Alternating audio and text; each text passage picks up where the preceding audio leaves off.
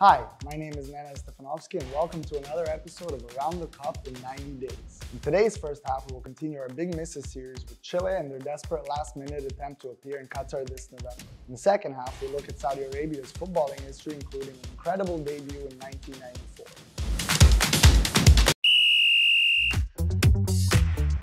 Eduardo Berizzo is their current manager after Martin Lasarte was fired earlier this year after failing to qualify for the World Cup. They finished 7th in their qualifying group with 9 losses in 15 matches. For a team that won back-to-back Copa Americas in 2015 and 16, being FIFA Confederation Cup's runners-up in 2017, this failure to qualify truly is mind-blowing. They do have an aging squad, but it will be a shame for us fans that players such as Alexis Sanchez and Arturo Vidal will be missing out. They have appeared in 9 World Cups to date, with their best result coming in 1962 when they finished 3rd. Chile launched a desperate appeal to FIFA, claiming that Ecuador had fielded an ineligible player in 8 matches and that points should be deducted for those 8 games, resulting in Chile taking their place in the World Cup. However, FIFA rejected the appeal.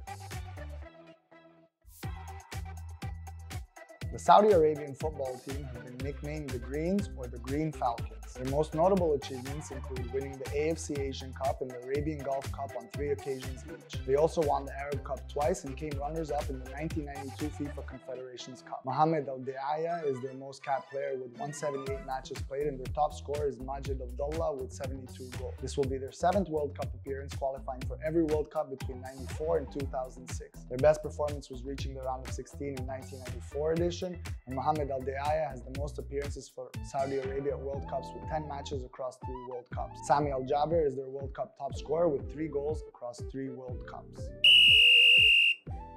Welcome to our extra time trivia. If you know the answer to the following question, go ahead and type it into the comment section and stay tuned for the answer.